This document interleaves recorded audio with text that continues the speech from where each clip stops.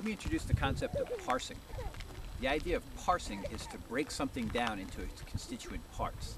You see parsing in lots of different fields, particularly in the field of linguistics, where we parse a sentence, and the grammar of a sentence is considered to be the different parts of the sentence that fit into particular structures.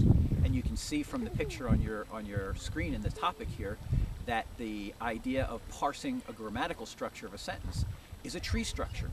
The sentence consists of a noun phrase and a verb phrase, and those noun phrases and verb phrases further break down into other parts, and each part comes together to constitute the sentence. So you can see the idea of parsing inside of linguistics is very close to, or the structure that people assume to be behind the scenes in the grammar of a sentence is very close to the structure that we think is behind the scenes, or that we've invented to be behind the scenes in an XML structure. Similarly, we can look at the way that commands are parsed. When you put a command into, I'm getting rained on from the sky. When you put a command into an interpreter, the command does the same thing. It parses that command to find out what's the name of the command, what are all the parameters that are going with the command, and it breaks it down in that same sort of tree structure that we see again in XML.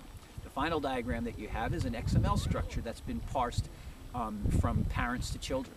So that idea of parsing is breaking things down into smaller constituent parts, and we know that the smaller constituent parts have some kind of structure behind them.